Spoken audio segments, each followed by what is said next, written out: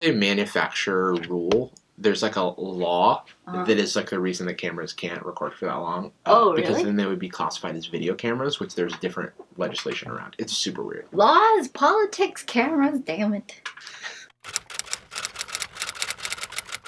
Hey everyone, what's happening? I am joined here today by my friend Jarvis. Hi. Jarvis, do you want to introduce yourself a little bit? Sure. Hi, I'm Jarvis. I work with mayuko. I'm a software engineer and I also make YouTube videos. So today we're going to answer your questions that you've asked me via Twitter and on YouTube, and yeah, so we can just kind of jump into it. Can you give us some general tips on how to prepare for coding interviews? Thanks. My advice on preparing is educate yourself on the format of the interview. I think that a ton of companies do it very similarly, and there are a lot of really good strategies that work for every type of company. Like, one is thinking out loud, because the goal of the interviewer is to assess how your thought process and like how you approach solving problems. I would almost say, yeah, like coding interviews are meant to reveal thought process more than it is to like find that final solution. Yeah, because even if you get the right answer, if you don't show your work, so to speak, it's really hard to know if this person would be a person that you'd want to work with. And like to practice the whole talking out loud thing, like what I do when I'm preparing for interviews is that I'll take like a question out of that book and then sit with someone and go through it so that they can make sure that if I'm speaking out loud and stuff like that. And there's actually been a lot of literature on this. There's a great book for preparing. Link in the doobly-doo.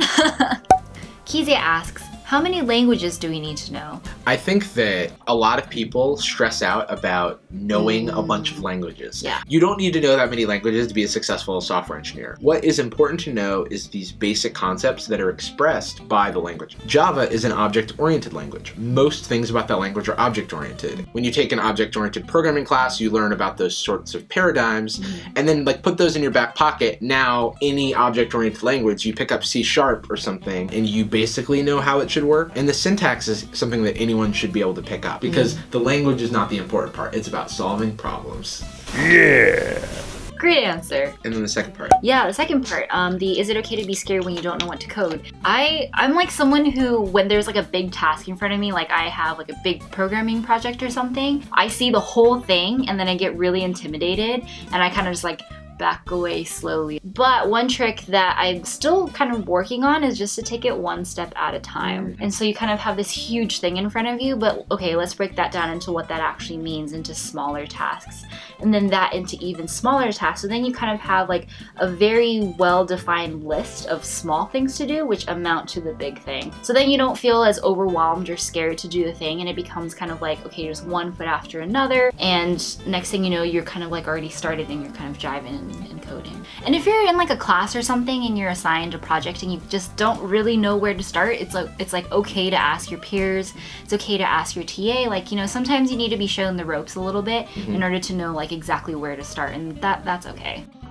I was wondering, what do you think are the main differences between a software engineer, a web developer, and a computer IT person? I think this is an important question. I feel like I get this question a lot, so let's break it down. Software engineer, that's what we are. Yeah, that's what we are. Basically, it just means a person who engineers software, which means the planning, development, and execution of a software project. So everything from a mobile app, like an iOS app, to a web application. Yeah, and I feel like software engineer is used interchangeably with software developer. They're really basically synonymous. And then a web developer is very similar, I think, to a software engineer, but it is a bit more specific. You might hear the term web engineer as well, and oftentimes this means someone who is comfortable working with web technologies. Usually this person knows the whole web stack and is comfortable with that. It's like thinking about it as like a software engineer or a software developer with a web specialty. So if you say like iOS engineer, it means like you're a software engineer but with an iOS specialty. Yeah. So IT is a trickier one. IT has some overlap in the beginning with computer science or software, but there are a lot of differences in the actual job. IT people are usually working with a lot of the devices that are important to making an organization run. If this person doesn't do their job right, the whole organization shuts down and cannot function. All right.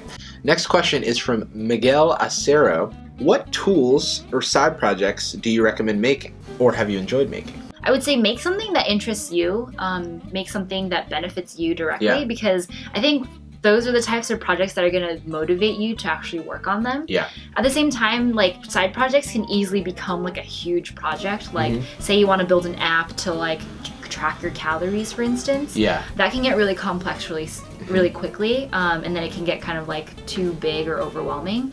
A piece of advice that I have for like side projects is like make them small, make them like accomplishable within like a couple months, or maybe like even less than a month. Just remember that you're doing it for fun. So when you aren't having fun anymore, it's okay to not do it anymore. Life's too short to not have fun. There we go. Yeah.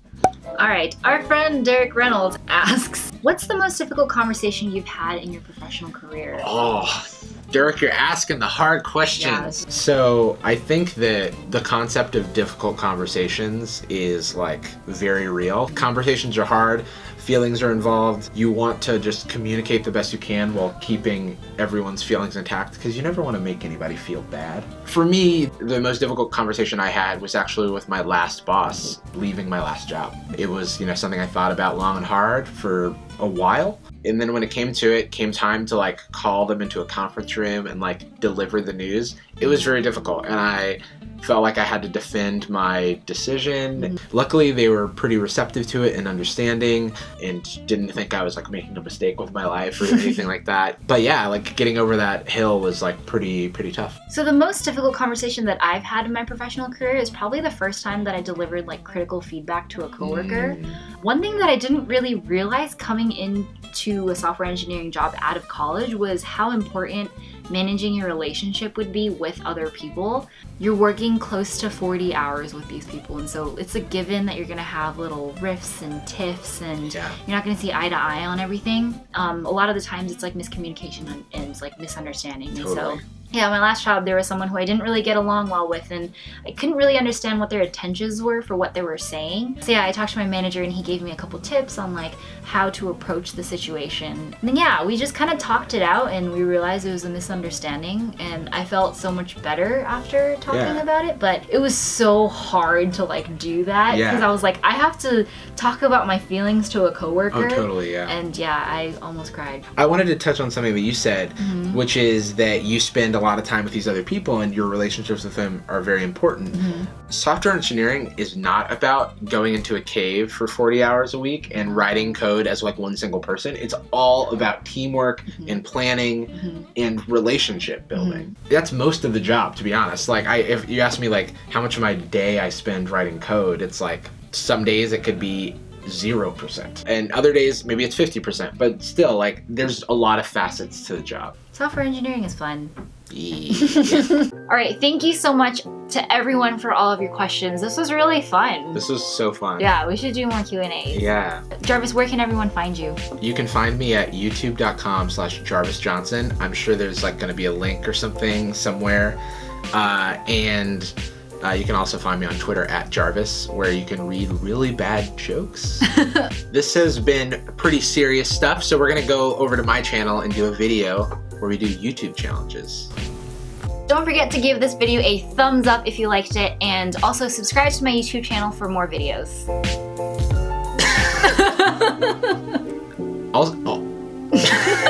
Damn it. Alright. Oh. God damn it. I'm gonna drink some water.